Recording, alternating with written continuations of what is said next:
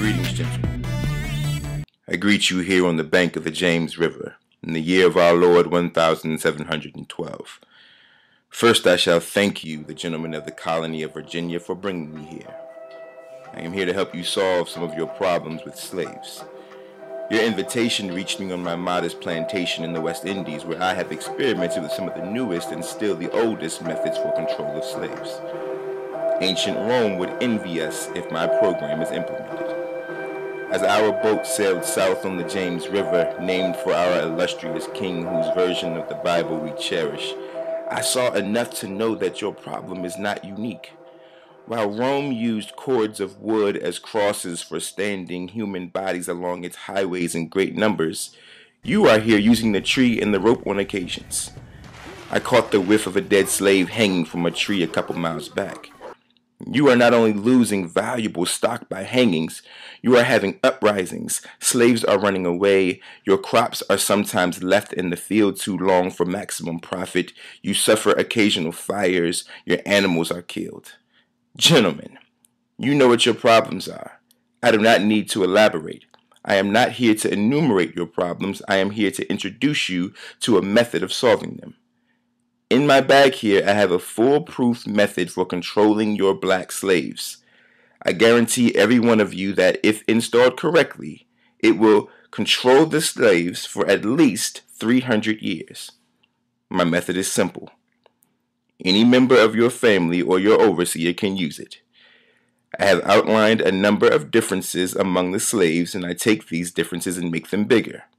I use fear, distrust, and envy for control purposes. These methods have worked on my modest plantation in the West Indies, and it will work throughout the South. Take this simple little list of differences and think about them. On top of my list is age, but it's there only because it starts with an A. The second is color or shade. There is intelligence, size, sex, size of plantations, status on plantations, attitude of owners, whether the slaves live in the valley, on a hill, east, west, north, south, have fine hair, coarse hair, or is tall or short. Now that you have a list of differences, I shall give you an outline of action, but before that, I shall assure you that distrust is stronger than trust, and envy stronger than adulation, respect, or admiration. The black slaves, after receiving this indoctrination, shall carry on and will become self-refueling and self-generating for hundreds of years, maybe thousands. Don't forget, you must pitch the old black male versus the young black male, and the young black male against the old black male. You must use the dark-skinned slaves versus the light-skinned slaves, and the light-skinned slaves versus the dark-skinned slaves. You must use the female versus the male, and the male versus the female. You must also have white servants and overseers who distrust all blacks. But it is necessary that your slaves trust and depend on us. They must love, respect, and trust only us. Gentlemen, these kits are your keys to control. Use them. Have your wives and children use them. Never miss an opportunity. If used intensely for 1 year, the slaves themselves will remain perpetually distrustful. Thank you, gentlemen. Let's make a slave. It was the interest and business of slaveholders to study human nature, and the slave nature in particular, with a view to practical results.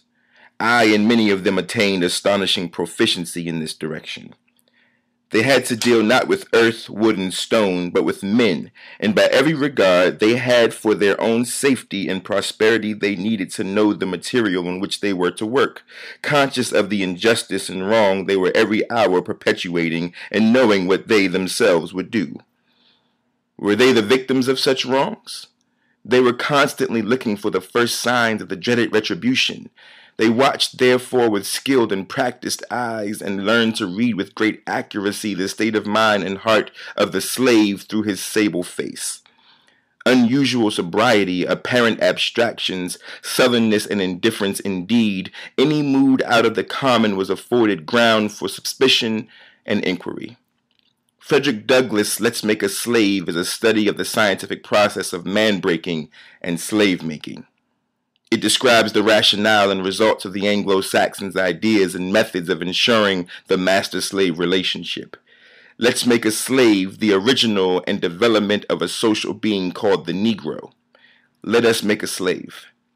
What do we need? First of all, we need a black nigger man, a pregnant nigger woman, and her baby nigger boy. Second, we will use the same basic principle that we use in breaking a horse, combined with some more sustaining factors. What we do with horses is that we break them from one form of life to another. That is, we reduce them from their natural state in nature. Whereas nature provides them with the natural capacity to take care of their offspring, we break that natural string of independence from them and thereby create a dependency status so that we may be able to get from them useful production for our business and pleasure. Cardinal principles for making a Negro. For fear that our future generations may not understand the principles of breaking both of the beasts together, the nigger and the horse, we understand that short-range planning economics results in periodic economic chaos, so that to avoid turmoil in the economy, it requires us to have breadth and depth in long-range comprehensive planning, articulating both skill-sharp perceptions. We lay down the following principles for long-range comprehensive economic planning. Both horse and niggers are no good to the economy in the wild or natural state. Both must be broken and tied together for orderly production. For orderly future, special and particular attention must be paid to the female and the youngest offspring. Both must be crossbred to produce a variety and division of labor. Both must be taught to respond to a peculiar new language. Psychological and physical instruction of containment must be created for both. We hold the 6 cardinal principles as truth to be self-evident, based upon following the discourse concerning the economics of breaking and tying the horse and the nigger together, all inclusive of the 6 principles laid down above. Note: neither principle alone will suffice for good economics. All principles must be employed for orderly good of the nation. Accordingly, both a wild horse and a wild or natural nigger is dangerous even if captured, for they will have the tendency to seek their customary freedom and in doing so might kill you in your sleep. You cannot rest. They sleep while you are awake and are awake while you are asleep. They are dangerous near the family house and it requires too much labor to watch them away from the house. Above all, you cannot get them to work in this natural state. Hence, both the horse and the nigger must be broken. That is, breaking them from one form of mental life to another. Keep the body, take the mind. In other words, break the will to resist. Now, the breaking process is the same for both the horse and the nigger, only slightly varying in degrees. But as we said before, there is an art in long-range economic planning. You must keep your eye and thoughts on the female and the offspring of the horse and the nigger. A brief discourse in offspring development will shed light on the key to sound economic principles. Pay little attention to the generation of original breaking, but concentrate on future generation. Therefore, if you break the female mother, she will break the offspring in its early years of development, and when the offspring is old enough to work, she will deliver it up to you, for her normal female protective tendencies will have been lost in the original breaking process. For example, take the case of the wild stud horse, a female horse and an already infant horse, and compare the breaking process with 2 captured nigger males in the natural state, a pregnant nigger woman with her infant offspring. Take the stud horse, break him for limited containment. Completely break the female horse until she becomes very gentle, whereas you or anybody can ride her in her comfort. Breed the mare and the stud until you have desired offspring. Then you can turn the stud to freedom until you need him again. Train the female horse whereby she will eat out of your hand, and she will in turn train the infant horse to eat out of your hand also. When it comes to breaking the uncivilized nigger, use the same process, but vary the degree and step up the pressure so as to do a complete reversal of the mind.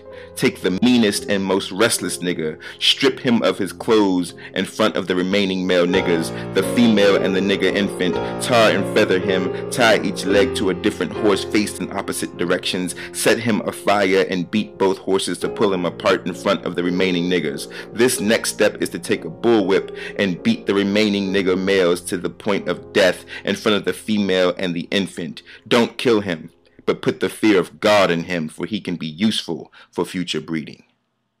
Earlier we talked about the non-economic good of the horse and the nigger in the wild or natural state. We talked about the principle of breaking and tying them together for orderly production. Furthermore, we talked about paying particular attention to the female savage and her offspring for orderly future planning. Then more recently, we stated that by reversing the positions of the male and female savages, we created an orbiting cycle that turns on its own axis forever unless a phenomena occurred and reshifts positions of the male and female savages. Our experts warned us about the possibility of this phenomena occurring, for they say that the mind has a strong drive to correct and recorrect itself over a period of time if it can touch some substantial original historical base. And they advised us that the best way to deal with the phenomena is to shave off the brute's mental history and create a multiplicity of phenomena of illusions so that each illusion will twirl in its own orbit, something similar to floating balls in a vacuum.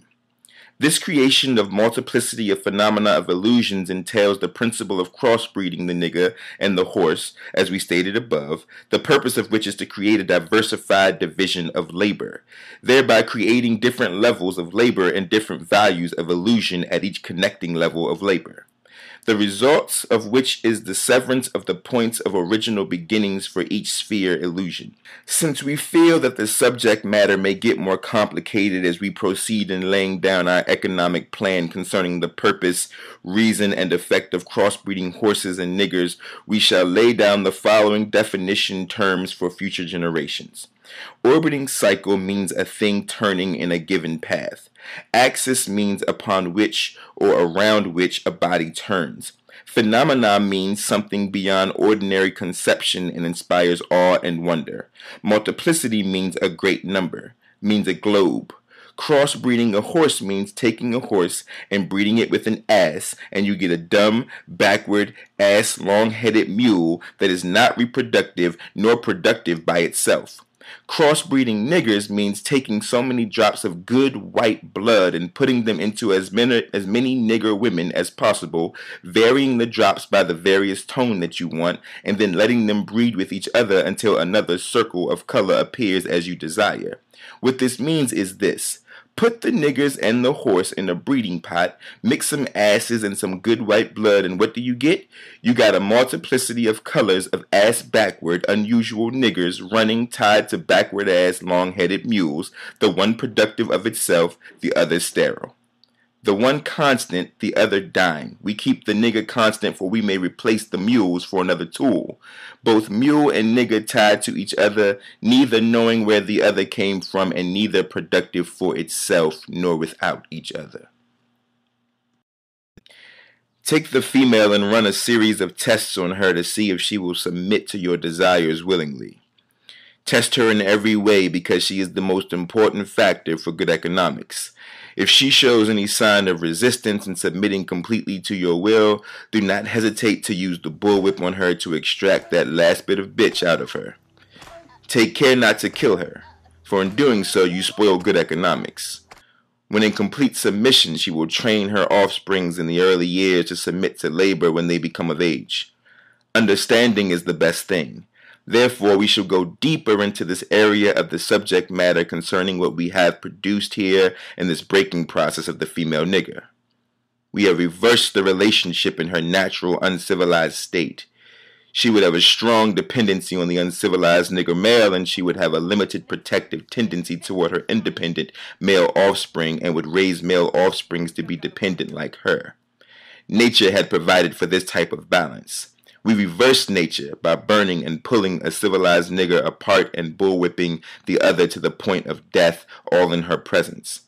By her being left alone, unprotected, with the male image destroyed, the ordeal caused her to move from psychologically dependent state to a frozen independent state. In this frozen psychological state of independence, she will raise her male and female offspring in reversed roles. For fear of the young male's life, she will psychologically train him to be mentally weak and dependent, but physically strong. Because she has become psychologically independent, she will train her female offsprings to be psychologically independent. What have you got? You've got the nigger woman out front and the nigger man behind and scared. This is a perfect situation of sound sleep in economics. Before the breaking process, we had to be alertly on guard at all times. Now we can sleep soundly, for out of frozen fear his woman stands guard for us. He cannot get past her early slave molding process. He is a good tool, now ready to be tied to the horse at a tender age. By the time a nigger boy reaches the age of 16, he is soundly broken in and ready for a long life of sound and efficient work and the reproduction of a unit of a good labor force. Continually, through the breaking of uncivilized savage niggers, by throwing the nigger female savage into a frozen psychological state of independence, by killing the protective male image, and by creating a submissive dependent mind of the nigger male slave, we have created an orbiting cycle that turns on its own axis forever, unless a phenomenon occurs and reshifts the position of the male and female slaves. We show what we mean by example. We breed 2 nigger males with 2 nigger females. Then we take the nigger male away from them and keep them moving and working. Say one nigger female bears a nigger female and the other bears a nigger male. Both nigger females, being without influence of the nigger male image, frozen with an independent psychology, will raise their offspring into reverse positions.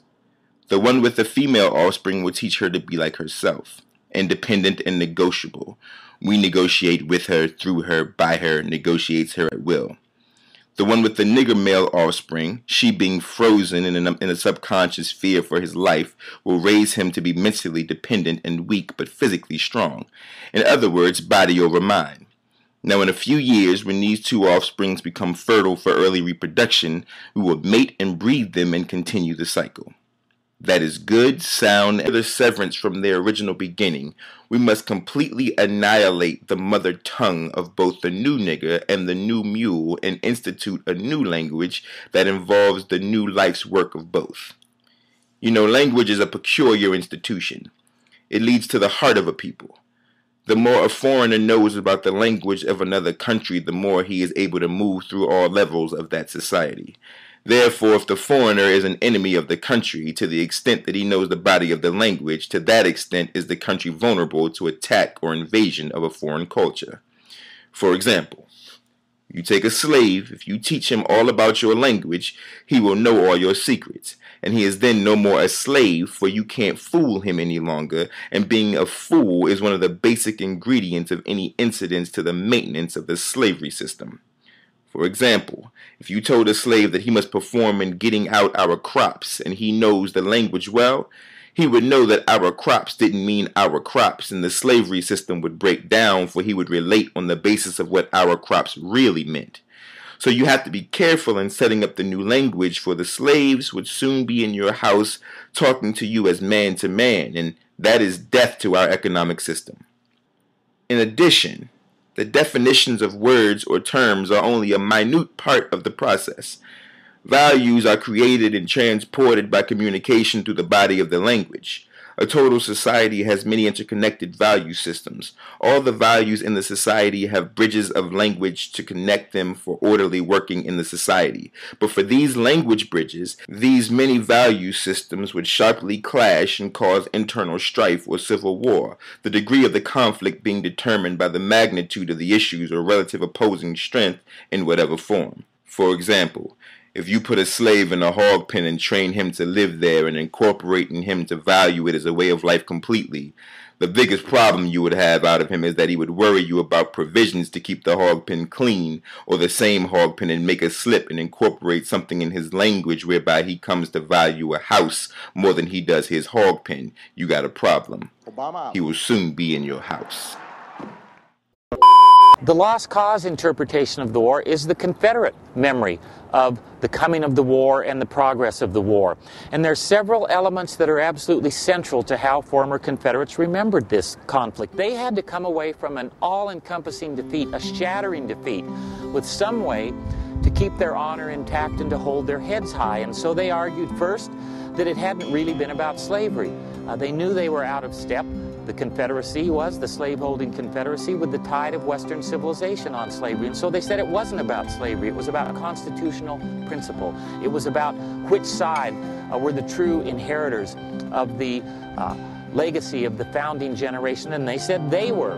In addition to moving slavery out of a central position in their memory of the war, the Lost Cause architects also argued that it was a war that they never could have won. It was a hopeless war from the beginning because of overwhelming Union advantages of men and material. There was no loss of honor in a gallant struggle against hopeless odds, and so that's how they presented themselves.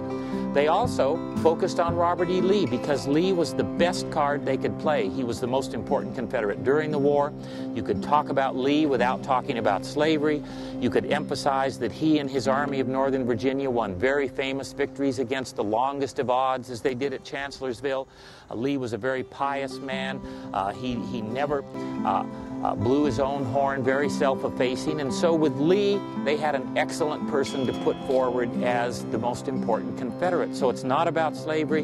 It was a hopeless struggle against the odds, but under the leadership of Robert E. Lee, they put up a really staunch and valiant struggle, supported on the home front by women who were loyal, white women who were loyal to the cause, and by slaves who were also loyal to the cause. So in the Lost Cause version, your Confederate population is gallant soldiers, devoutly loyal women behind the lines, and slaves who were really on board with what their masters were trying to do.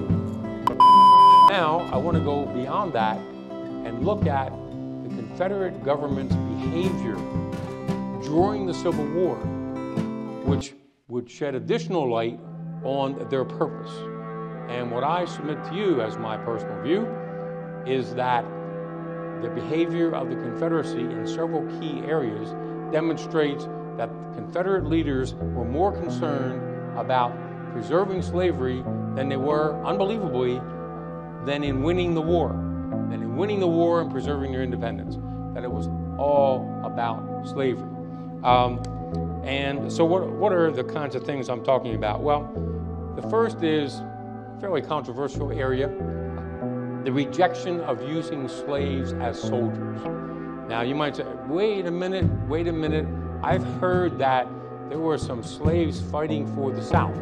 I mean, look, just in 2010, the Commonwealth of Virginia, well known for the accuracy of its school textbooks, published a book that said 2,000 blacks fought under the command of Stonewall Jackson. And so when challenged on it, the department person who had come up with this addition to the text said, oh, that was on the internet. That's it. So, I mean, it sounds like a good source. Could have at least said it was Wikipedia, but now it was on the internet. So that was the source of that. The first thing that the Lost Cause does is argue that the war was not really about slavery. What they argue is instead what the war was really about were things like the tariff or states' rights, less a clash of political sections than one of two different cultures. And we've seen this play out in some of what we've done in class. They also make the argument that, first of all, slavery was not profitable, which we know was not the case. And then they also make the argument that the real blame for the war should be placed at the feet of abolitionists. Abolitionists like John Brown, right, exactly. Abolitionists like John Brown, whose fanaticism prompted this conflict and provoked this conflict. And they rationalize, the last thing that they do is part of this lost cause, is rationalize the losses on the battlefield by arguing that they never had a chance, that the North had such an overwhelming superiority of resources that it was inevitable, they could be crushed by that.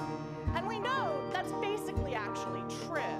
But the lost cause also really minimizes any kind of internal dissent or internal conflicts that might have contributed to it. And so the result is this idealized Confederate home front with faithful slaves and patriotic women and committed soldiers.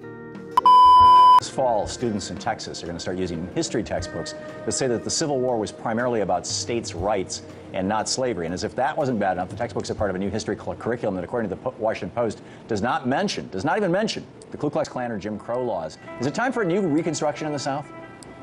Well, the reconstruction of the South is taking place on its own. It's taking place because of a demographic shift, Tom. That reconstruction, that's the only way it'll take place. And I have to tell you this. There was a time when I would talk to you about this topic, and I would say that their generational shift will make a difference. But this is, you have young people, you have millennials-aged people coming up in the South, that this has just skipped a generation. This racism, this type of thing we saw in South Carolina has just jumped from grandparent to child. So it is going to take a racial demographic change really to have any effect on that. I think, as I've always said, turn the lights out on the South. If you're progressive, don't worry about it. Move on to a place where we can build until those racial demographics shift. And even then, understand there's not going to be anything really meaningful, I mean, across the board, when you have this hatred, when you have this deep-seated hatred that's been passed on from generation, where we're concerned about the man who's black or the Mexican American, and they're different from us and they scare us. That is simply part of the Southern mentality. I was raised down here all my life. I feel like I'm free to be able to say this. I think I understand it very, very well. And so we get so caught up in believing we can change all that. I'm telling you, my observation is it will not change until there's a racial demographic change, not even a generational. When did slavery end? And the answer is it didn't. As long as you have one person mistreating another, you have slavery. That's all slavery is, one person mistreating another. If I go out here and mistreat someone right now, during the period that person is being mistreated, even if it's for 5 minutes, that person is my slave. Why? Because the person is being mistreated. Slavery is nothing but synonymous with mistreatment. There's no such thing as slavery ending until mistreatment ends. For everybody. So, white supremacy is a slave system. So the question now is, also, do we have white supremacy? The answer to that question is, according to the evidence, yes. So therefore, slavery didn't end because white supremacy didn't end. So yes, that person is guilty, suspected of being guilty. That's the way you say it when you use words, because there's no way you can prove this person is guilty. You got nobody to prove it back. But you're you suspected. say, you are. If you're white and you're able to practice racism, you should be suspected of being a racist if you're able to be one. Okay, right now in 2017 on this planet. Why? Logically speaking, because the only system of government on the planet is the system of white supremacy. There's no other form of government. So any white person who is able to be a racist probably is one. You can't prove that the person is one, but you can't prove that the person is not one. All right?